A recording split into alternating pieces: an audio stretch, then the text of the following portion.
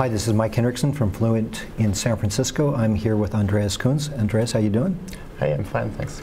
So you developed a new library, yeah. OpenUI? OpenUI5, actually. OpenUI5. Can you tell us a little bit about what the intentions are behind the library? Yeah, so this library is meant to cover the entire browser-side stack of the web development. So it's ranging from UI controls, the surface like buttons or input fields or calendars, so more complex stuff. It also contains components to manage the application structure, like model view controller concept, and also two-way data binding, connection between server and client and everything. And so what technical areas in development is this most useful for? I mean, what are developers going to grab this and use it for? Okay, so I think the areas where UI5 is strongest, there should be several ones. So I think there's, for example, users nowadays expect that they can use their apps on all kinds of devices, like an iPhone, Android tablet, or their laptops or whatever. And so you as an application developer have to take care that the application runs everywhere, and UI5 does this for you. So it takes care that the different interaction, the mouse or touch interaction is taken care of, or the responsive layout of our controls is adapting to the screen size. So this is one of these areas. And they're more like applications are getting bigger, more complex. And the user interface features need to be more powerful. Applications are used around the world. So UI5 comes with support for translation, of course, right-to-left support, accessibility, very powerful UI components, so all kinds of things that are used in serious applications. And SAP, so my company, is developing a lot of very serious applications, so this is exactly what UI5 is very strong in. Okay, so this is open source too, right? So it's OpenUI5 and open source in a large enterprise like SAP. You're building a set of libraries that you're contributing to open source. How's that working inside of a large enterprise like SAP? Yeah, okay, you could of course say that big companies that are there for profit and open source on the other side, that they don't fit well together, but there are many open source libraries backed by big companies and funded by them, and first of all this means that there's money going into the project, so this is good for you as a consumer of this library. And we, as the developers of UI5, we are very open towards the outside community.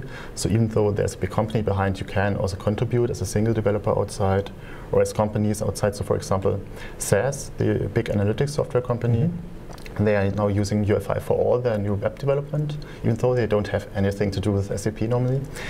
And they are also collaborating closely with us and contributing. And on the other hand, open source is influenced by companies, but I think open source also influences companies. So I've seen it inside SAP that the company has changed a lot recently, has opened a lot of internal infrastructure has been changed from proprietary stuff to Maven, Git, and such tools.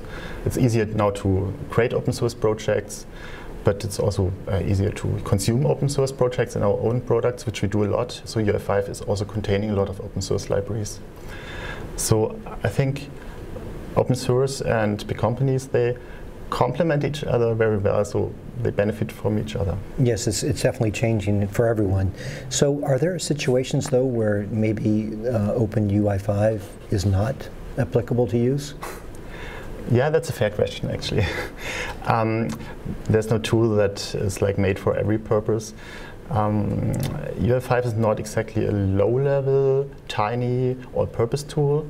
If you just create a web application with a button here or an animation there, then UI5 would probably be overkill. So if you create something which consumes more data or needs to be translatable, support right to left, accessibility, all these features, needs a bit more robustness, we do a lot of testing, then I would say OpenUI5 would be worth looking into. Okay, and where are you planning on taking UI5 in the future? What are your plans for evolving this? I think we are evolving as a library. It's getting more controls. It's getting a lot of tools around in the ecosystem. So there's a theme designer where you can adapt the visuals of the UI. There's a web IDE called Tool that is used to do drag and drop composition of the UI, so you don't have to hand code everything. So I think it's an entire ecosystem around UI5 that is evolving. And what time frame do you see this being commercially a lot of people using it and it growing even more. Are you looking on a 1 to 3 year time frame, or?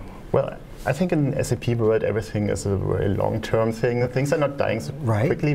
SAP has created hundreds of applications with UI5 already.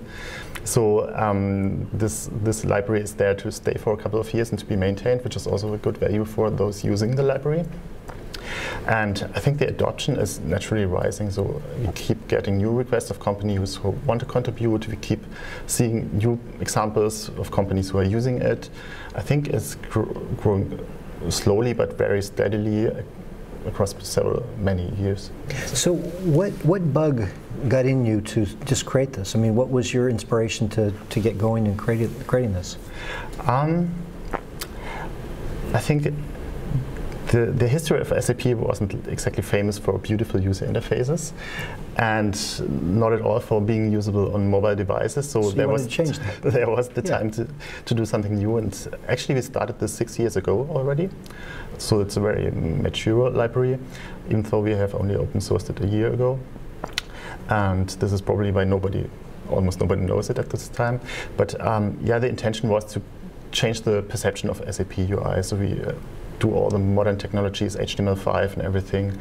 And I think the intention was to do something not typically SAP, but something very open, something very beautiful. And so this is benefiting for our own applications and also, of course, for the other users of this open source library.